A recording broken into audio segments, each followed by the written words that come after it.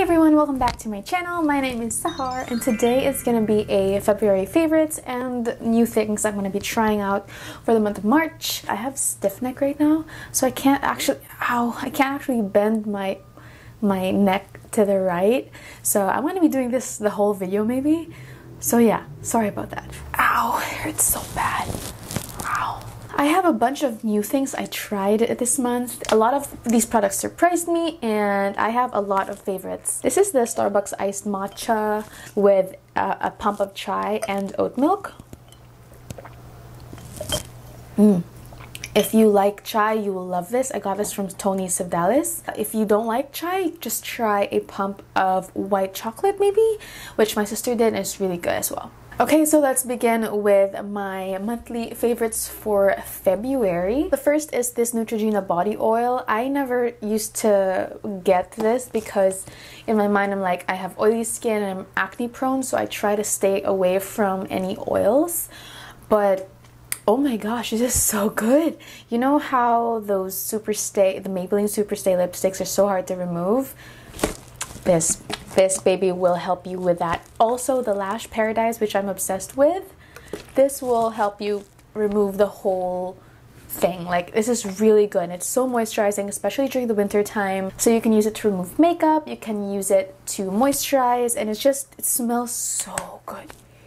Oh, it smells like a luxurious spa day. It makes you smell expensive and I really like it. I will definitely repurchase this.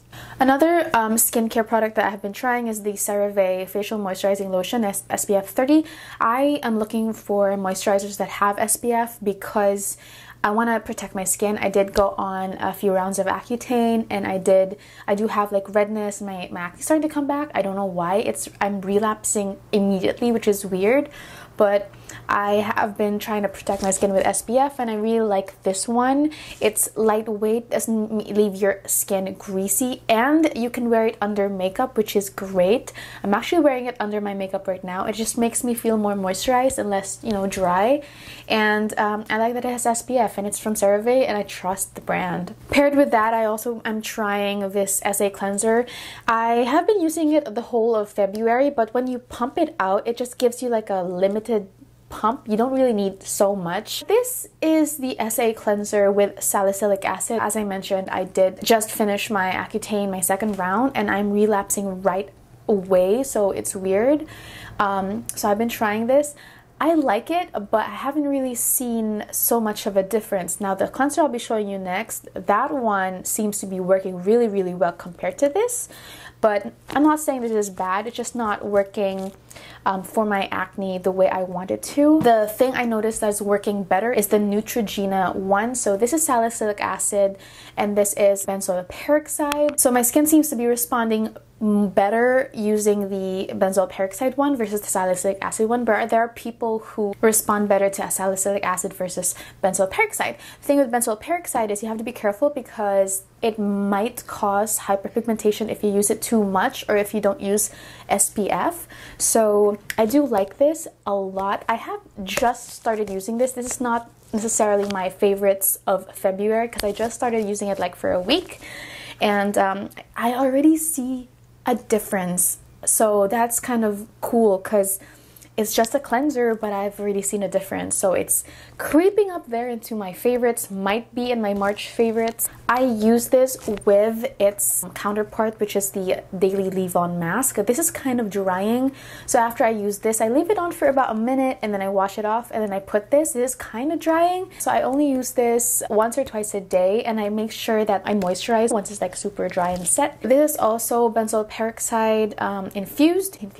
I really like these two. I will update you at the end of March to see if I'm going to keep using it, to see if it has improved my skin. I have a lot of cleansers. I am trying a lot. But this I use as my first cleansing step. So I am trying out this double cleanse thing. And the first cleansing is basically removing all the excess oils and makeup that you have on. The second cleansing is to actually cleanse the skin. So this is my first cleanse as opposed to those treatment cleanses with salicylic acid and the benzoyl peroxide, which serves as my second cleanse.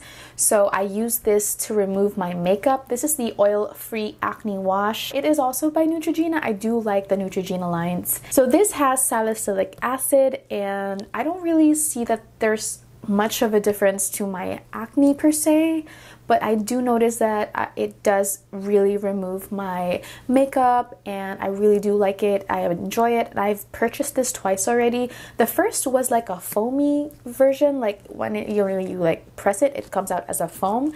I can't find that version anymore, so I tried this instead, and I don't really see a difference between the foamy one and this one, so I think it is good. Another item that is also from Neutrogena that I have just started to use, so I'm kind of cheating here, is the Rapid Wrinkle Repair. This has retinol in it. I did hear about it from Dr. Dre, so I did purchase it. It was on sale at London Drugs. I am using it under my eyes, and I noticed that my eyes aren't as dry, my under eyes aren't as dry when I use this first as a base. So I do use this twice a day, at nighttime and in the morning, especially nowadays during the autumn wintry season. It's nice to use because as the day progresses, I notice that my eyes, the lids, they have like little specks of dry skin, and it's just like, no. And I tried using this for my eyes because I do want SPF protect my eyes, but I feel like it stings the whole day. It just stings my eyes, and I just go about doing this, living like this, because it really hurts. I'm still trying to find an eye cream that has SPF that does not sting me. I seem to like this. I will update you again in March. Okay, one thing that I have been using all February is the Anti-Breakage Keratin Oil. This is by OGX. This is the Keratin conditioner. I did try the Argan Oil conditioner and shampoo, the teal color, which I did not like very much. It just leaves my hair super frizzy, and I don't feel like it's really helping. Then I tried the Keratin version, and I fell in love. And then I noticed that they have a new version, which is the Keratin Smoothing Oil. I tried them both already, and I feel like I kind of prefer this because this is supposed to be anti-frizz, and I do notice that my hair is less frizzy when I use this. Again, I have to use it a little bit more to really tell, because I have used this all throughout February. This one I'm just starting this March. I do like it, but it's not a favorite. So I'm gonna try this, see if it's better, and I'll be updating you in March as well. Okay, I know that I've been talking about the Lash Paradise on my channel for so long because it is really that good. When you need a mascara that does not fade or flake when you're doing strenuous activities, if you want to wear mascara in the gym or the pool, the beach, this is the mascara to go for. But this is just so hard to remove. If you're using it every single day, it gets a little irritating. You don't really want to rub your eyes too much. So I did try the Sky High mascara by Maybelline. This one is super not waterproof, so you can definitely wash it off, and it will wash off while you wash your face. This doesn't do too bad of a job. I do have a video comparing both, and I'll be linking it up here, and you will see there are close-up pictures there. You will see that this does flake or like smudge a little, but it's just minimal. I do like it. It's not like the favorite, but I do like it, and I am using this every single day. I'm actually thinking of getting lash extensions. It's just I see a lot of horror stories, and I'm like, I don't know. I did try the lash perm. It's great, but I want a little bit more dramatic lash. So I'm gonna try castor oil instead. We'll see if that will work. So for brows, I have a bunch of brow products here. I have been constantly using the Unbelievable Brow by L'Oreal, but it's not like a super favorite. There's a hair here. So I also have like all three colors of the Essence Make Me Brow gels. I do like it, but I just buy it because it's cheap and it's not bad. Then I found the e.l.f. Wow Brow, and wow, I like this. I really like it because it actually keeps my hairs up. And these ones don't do that. This whole hype over like brow soap, I actually have a video on brow soap, and I'll be linking it up here if you want to watch that. This actually is a good product. Like, I am shocked at how affordable it is. I really like the brush as well, and it has like these little fibers, and it keeps your hair up. or wherever you want it directed to, and I really like it. I love the packaging, it looks really expensive. Paired with this, I am loving the Ultra Precise Brow Pencil, also by e.l.f. e.l.f. has been slaying it. I don't know what shade it is because it's not written anywhere. It's a brown shade, and it's not super precise, but I don't really find the need to have like a super precise brow. A bunch of nail products that I have talked about a lot on my channel are the H&M Nail Polishes. So in particular, they have these little polishes in the boxes that are like, this is the big gel top coat, and then this is like the pure matte top coat. This is a really good pure matte top coat because I have tried other top coats before that make your nails matte and they're so drying. This is not drying and I really like it. I did pick up 2 different shades. I do love my neutrals. This is in the shade Kalahari, which are on my fingers today. For me, they're just my perfect nude nail. They're like beigey but pinky, slightly on the pinky side, but also beigey. I love it. And I also really like the Perfect Poise. They're really opaque. 1 layer is good. If you want 2, it will make it even more opaque, but 1 layer is good. One thing that I have absolutely fallen in love with is the Physicians Formula Eye Booster and Waterproof. I love the packaging. It's like little specks of water. I love it when the brands do that for waterproof items. It's just so pretty and cute. I did get this recommendation from Taylor when the tip is so fine and it's so like flexible but not too flexible. I was able to do this wing and it was so easy. Second to the last items are the Lifter Gloss by Maybelline. I have 3 colors and I want to get all colors. I am wearing, actually I'm wearing all of these on my lips today. I did put Moon, which has this beautiful sparkly glitter, and then I added some amber to make it a little bit more brownie warm, and then I added a little stone to make it a little bit less brownie warm. I know. I just really like it. It's not sticky. You know how those glosses in the past are super sticky and your hair would just like stick on them?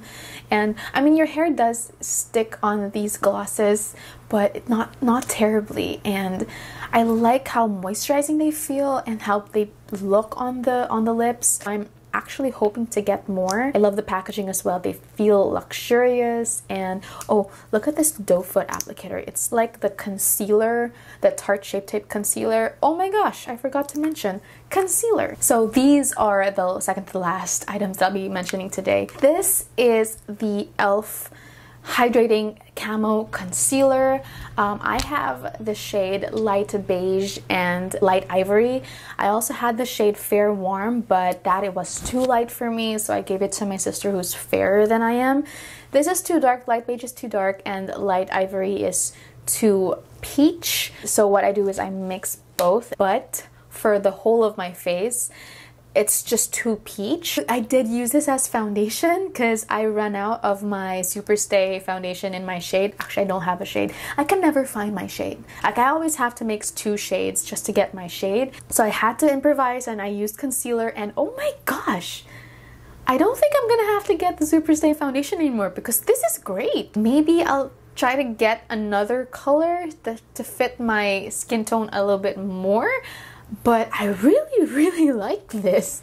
These are full coverage and it looks really good. I just don't know how long they'll be lasting on my skin. So by the end of March, I'll be able to tell you about that, if it lasts on my skin really nicely, or you know, I'll be using it a little bit more. But I am really impressed. Okay, so the last item I'm going to be talking about, finally the last one, is this hair curler. This is from Conair and it is a beautiful color, like a rose gold, or say pink. This was $19.99. I was actually in the market looking for a curler that had this particular barrel. All of the curlers were like 30 bucks, 40 bucks, and then oh, on sale from $39.99, it's now $38.99. Yay, you save $1. So then I saw this and I immediately picked it up because it was the cheapest one out of all of them, with the barrel size that I like. That is not like those tiny travel size ones. I cannot use those. And I really like this. It heats up really nicely and I love the color. I love how when you make it stand, it has this little thing that makes it not touch whatever surface you're letting it like putting it on. It's a good purchase because it's not expensive. Yeah, finally I am done with my favorites and things that I'm going to be testing out for February and March. Thank you so much for joining me today. Thank you so much for watching. I hope you enjoyed my channel, and I hope to see you in my next one. Don't forget to subscribe and like this video if you did. Comment down below what you'd like to see next, and I'll see you in my next video. Bye!